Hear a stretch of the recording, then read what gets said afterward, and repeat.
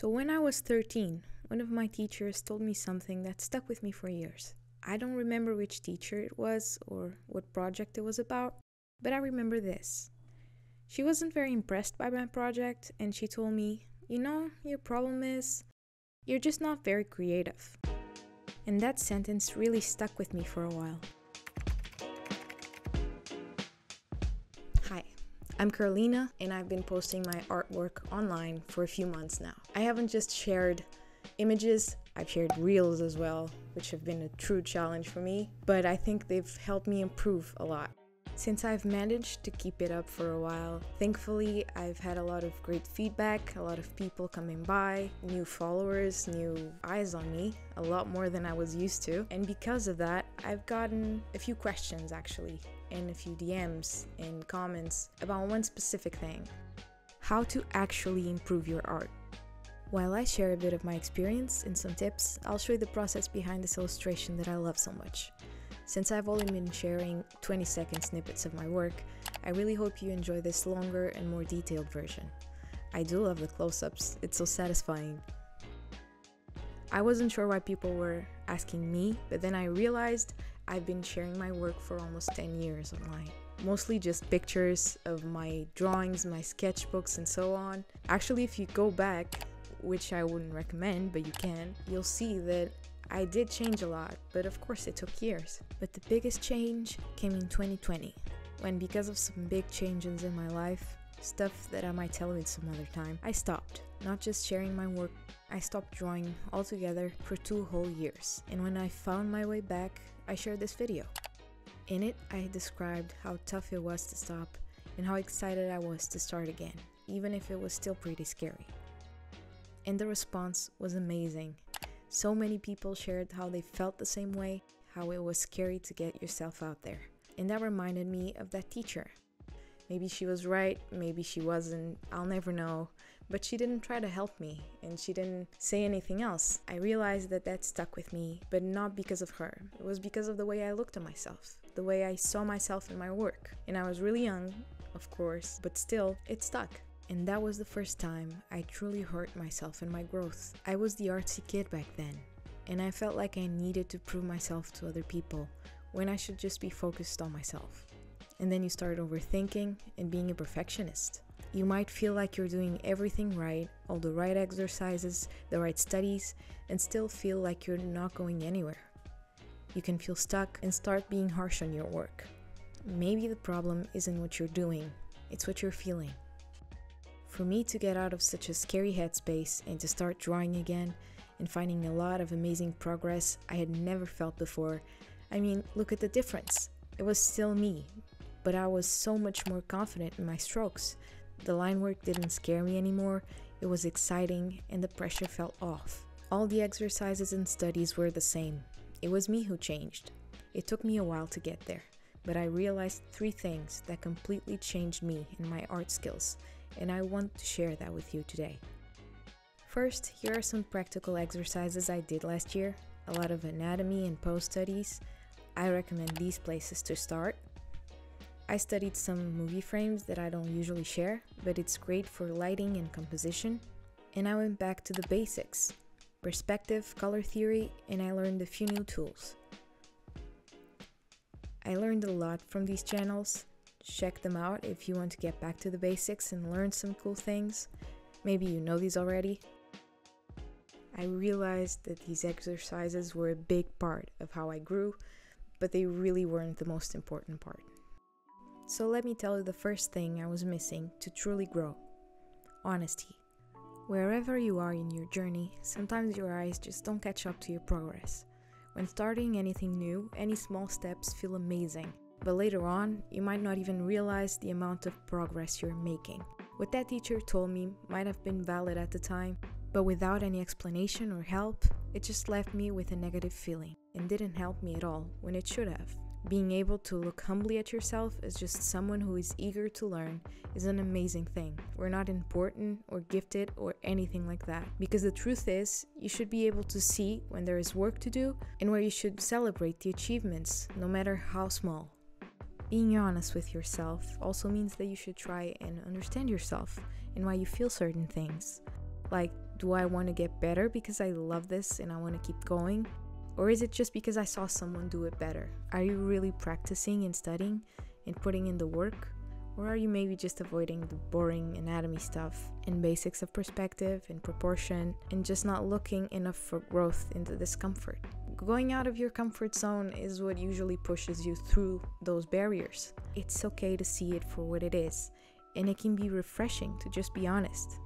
So maybe you have this really cool idea for a piece that involves a really cool character with a few pet sidekicks.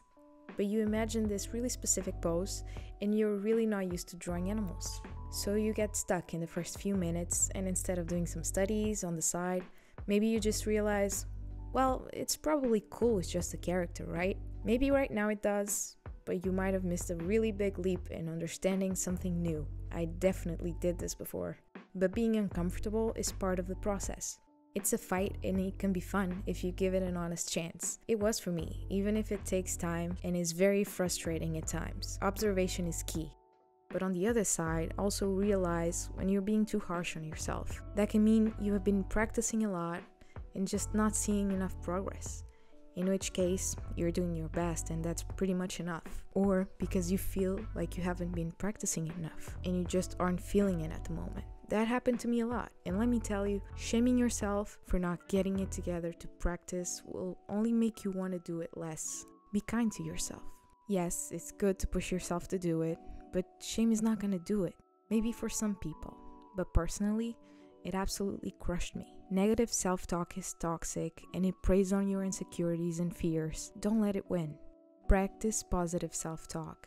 It's honestly one of the hardest things I've had to face, and still is at times. But practice telling yourself, hey, you're good, things take time. Keep finding the joy in it, listen to some good music, and take good care of yourself first. I think one of these days I'll tell you the story of how I stopped drawing. It's 2 years I'm not getting back, because I wasn't kind to myself.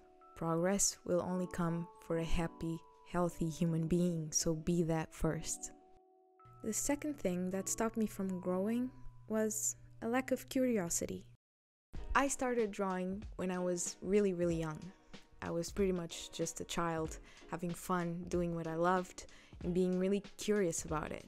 The first time you actually make a drawing, you don't care if it's gonna be good, you're just having fun. You wanna see where you can take things. I didn't care if it was good or not. If it looked remotely like a face, I was the proudest artist ever. The beautiful way that a child just does what they want because they want to. I wasn't just shy if someone saw me draw or asked about it. Why should I? I'm just doing this for fun. It's not a big deal. Do you know how I know that I was having fun? I'll show you. This is my sketchbook at the moment. Let's see if we can find a trend. These are my sketchbooks. I'm not sure if I should show you these or not. Some of them are embarrassing, I'm not gonna lie, but I still think it could be a lot of fun and interesting, so if you want to see that, just let me know. I do think it's really fun to see how much I've grown and how much fun I was having. Whether it was just doodles or random things that were happening at the moment, I remember filling these at school, in class, or before even classes started. I remember taking these in school trips or just drawing in my bed. I have some drawings from my friends, some almost diary-like entries, which are so cool to look through. The more recent ones, you can clearly tell the difference. It's a bit more evolved. It's fun to watch the evolution. I actually had a few extra that are not here because they are not completed. They're like half filled for some reason, so I'm not gonna show that. It would be cheating, basically.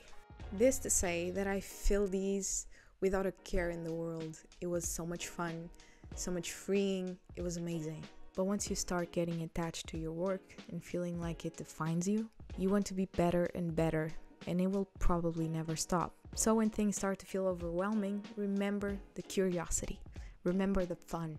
That's honestly the time that you make the most progress. When you're just having fun, it's what will drive you. It's what will make you keep going. Sometimes I still struggle with this because I started drawing thinking of how well it will do or not, and I have to stop myself.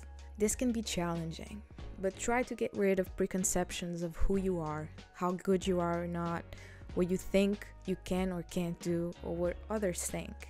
Find what you love to see and would love to do and go after it. Be curious and know that you can do it if you put in the work and you're patient. Number 3, the people around you. This is a very personal subject that maybe not a lot of people talk about, but I find it to be very, very true. I don't need to get into specifics to just tell you that the people around you matter, and they are the ones who will shape how you see yourself and your life in general. I grew up in a pretty old-fashioned household and didn't know any people who even remotely liked art or even just appreciated it. No one from my family really cared about it, and as probably a lot of you go through, art is just not seen as a career. At school, at some point, there were a few kids who also liked it, and as I grew older, especially in college, I saw for the first time a group of people who loved it as much as I did, or even more, if that was even possible. I saw passion, care, opportunities, and art being talked about as an actual career path, as a purpose, as a tangible thing that I wasn't just creating in my head, and that was incredibly refreshing. I'm not necessarily saying that for that reason college is necessary in your path. I just mean that the people around you can either discard your dreams or absolutely fuel them. I truly believe that, and there's no better example for this than my partner, the person I share my life with. Having someone in your life that shows you kindness and care, even if they don't really understand the art world or have any experience with it, and this applied to everything in my life. I had so much repressed guilt from childhood traumas and so much anxiety and stress. This man honestly just looked at me and said, "I don't even understand why you feel this way. You're great. You should do it. I know you love it so much. Don't be afraid of it. You can do it. It's gonna be okay." Having someone who listens to your dreams and pulls you up is absolutely incredible. Him and the small but great group of people I have around me right now, they do that. They believed in me. Not because I'm great or anything, but because they asked how, why, and what, and helped me up when they knew I was down. It's not about knowing. It's not about all the connections you can have with the right people. It's having kind people who love you and will support you. If it wasn't for him, I honestly think I might have never picked up a pencil again. I don't think this necessarily has to be a romantic partner. Far from that. It can be just your family, your friends, the people you trust. I really do believe that. Because I always prefer to do everything by myself. I always prefer to be alone. When the only voice in your head is your own. If you're going through a dark path, there is no one who's gonna stop you. You're just gonna sabotage yourself into making those fears a reality. And when I was going through a dark path, I believe that I could have changed it, but I didn't. Was it really my fault? I mean, when it's really dark around you, how can you tell where to go? Would you blame yourself for bumping your head into the walls as you're trying to find your way out? If you can't see anything around you, there's nowhere to go. Because at any point in your life, someone can just tell you that you're not enough. I am still dealing with this, but it's a lot better after you start seeing a bit more clearly, and it's not so dark anymore. If you're going through a tough time right now, try to relax, try to breathe, do some exercise, eat healthy, find the right people to surround yourself with, and most importantly, be kind to yourself. Does it sound like a cliche? Yes, it does. Is it still true? I think so. There's this podcast that I really love with Rick Rubin, an incredible music producer who shares a lot of great insight and advice when it comes to artists and their creative work. I will leave the link in the description if you want to listen to the full episode, but I really just want to share with you this moment that just made me click when I first heard it. I haven't been making much music, man. My focus is not there. My confidence is not there. I'd like to, but it's just not coming. I think you start making a lot of things with no thinking of what it's supposed to be or who's it for or what anyone else is going to think, but just get in the habit of making a lot. That's what I got to get back to. Yeah, just make a lot. And then at some point in that process, you'd be like, I really like this. It did, and you didn't know, like through that whole process, you don't know when that's going to happen. Yeah. And it's not a decision you make, and it's not an intellectual idea where I have a vision and I'm going to make this thing. It doesn't happen like that. Rarely happens like that. It happens more just having fun making things, no stakes.